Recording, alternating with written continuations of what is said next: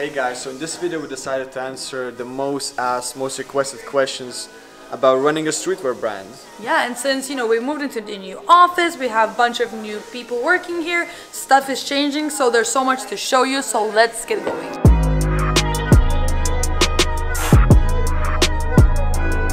Okay, so one hoodie that we were planning to release but didn't release was this one. So this is an embossed fuchsia hoodie. It's quite interesting, it's basically like pressed from the back.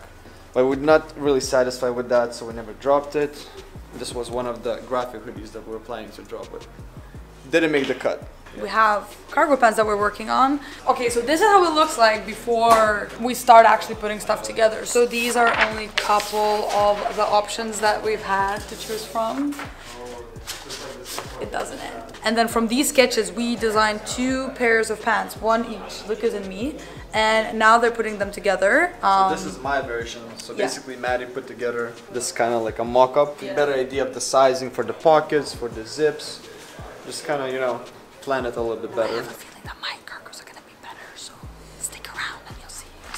Another new venture that we're doing is exploring women's wear and what pieces we can drop, because as a girl myself, I found that, you know, if I want to dress in Broken Planet, I'm not going to be wearing hoodies every single day. I want some cuter pieces, and especially on brand trips, I would want to wear Broken Planet, but I don't want to wear a shirt every single time. So we've decided to start trying out new women's wear pieces. Which is also fun for me, like, you know, I'm probably not going to be wearing this as much, but you know, I kind of have an idea of what would look cool, because obviously want to make them look as different as possible, as unique, you know. We're kind of like reinventing the regular shapes and like the regular products. And on that note, we have expanded our design team with Olivia. Hello. So there's more hands now. Yes. We're also potentially looking for fashion intern. Yes, so big design team. Exactly. Definitely expanding for exactly. Because in terms of the items we're trying to sample right now, it's just so many.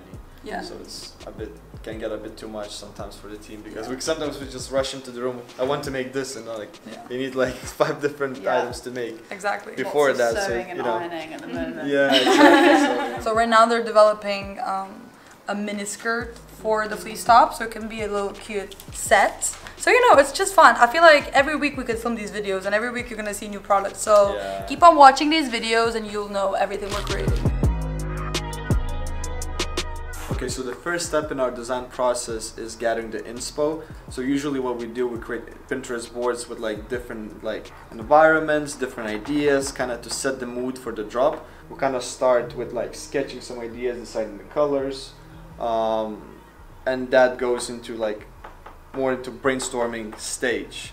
And the next stage is actually putting everything on paper, start like, you know, sketching different concepts and like basically bouncing each other's ideas. There's always 50-50, or at least someone adds like really big changes, or like something like there's even now, like just before JC came in filming, I literally sent Lukas a design and he sent me a design, so we both get like a fresh outlook. And we play a lot with colors, because you would be surprised, some colors just do not like work with graphic prints. So once we narrow down the concepts, we order samples. Those samples usually take about 2 weeks to make, and once we receive the samples, we usually make around 5 of them in different designs.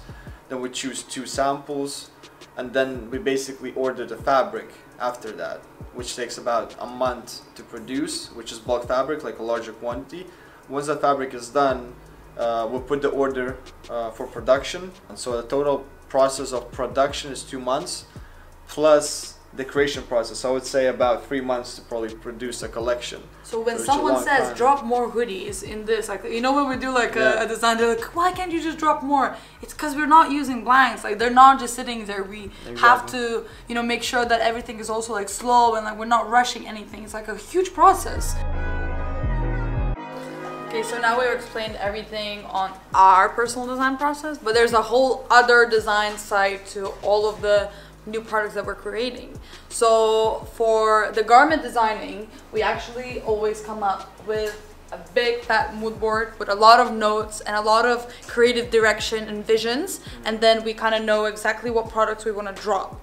And it's way more detail here because we have to be really specific on what we like, you know, what we don't want as well, which I think is even more important because the team actually goes and sketches a lot of things. But they're actually going to explain how the process works better than us because they have the knowledge.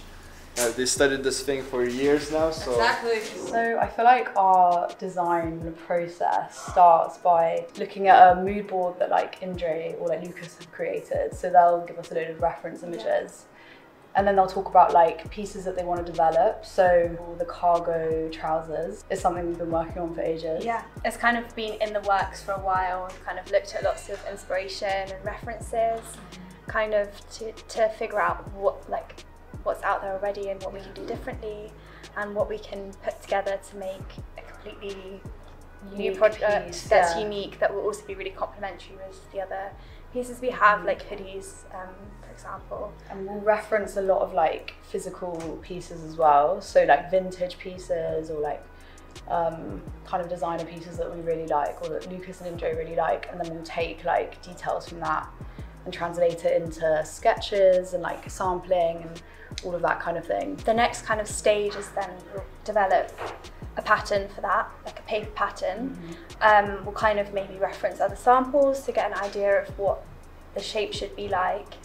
And then we'll also look into fabrics, go fabric shopping. An example of like a kind of process would be, so you do a kind of sketch. So we were speaking about, we wanted to do like a cargo skirt, skort kind of thing. So we'd start with a sketch, then we'd make a pattern. So these are all the pattern pieces. And then that's like a first sample of everything. And it's very personal to like Lukas and Indre and like what they want to wear, and they really know their customer. So everything that we make, it's almost like Indre will say, we're like, for the skirt, for example, they're going to LA and they're thinking about outfits that they want to wear with also the Broken Planet hoodie. So and after the sample is finalised, which will kind of be after fittings and everything like that, we'll get pack ready to send off to our manufacturer, where they'll take the sample and the pattern and then make their own version of it, which they'll send back to us.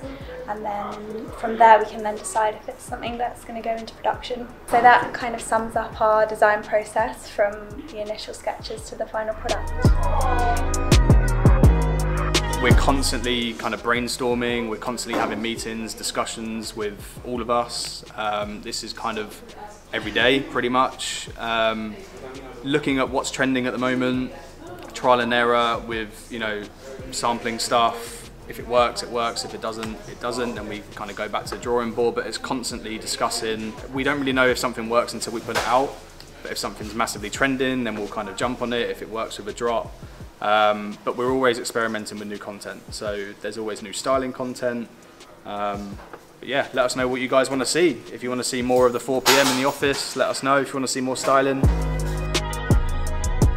So we happen to be doing a shoot planning today actually. So we're just gonna show you how that looks like in terms of like planning the shoots, the locations, the models, everything. So up to Johan now. So as you can see, we have the massive Miro board for the Tenerife shoot for our basics. I start off mainly with location scouting, and then I go to like hotels, Airbnbs nearby, and then after all of that's done, you go to outfits, see what colors go well with like the basic colorways, then you look for different pieces. But then obviously once I have everything like all planned out together, we start talking about content, and then that's when Denito comes in. Once we have everything planned out in terms of like where we want to shoot and what type of space and like vibe we want from the shoot, that's when I can start looking into the type of content that we're gonna actually be making out there, specifically like TikTok video stuff.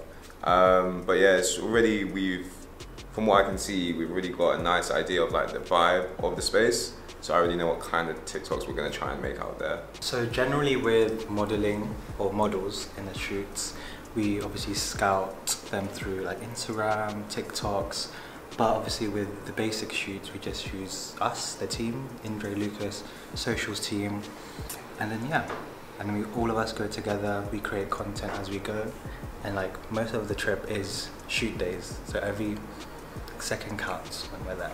Okay guys, so this is the end of the video. We have answered many questions, but there's still so much to tell you. So if you have any more questions about what it takes to run a streetwear brand, drop them in the comments down below and we'll make sure to answer them in the next video. And of course, please like, share and subscribe. Yes. Because it matters. It matters. It matters to us. And now it's time to go. Bye! See you in the next video.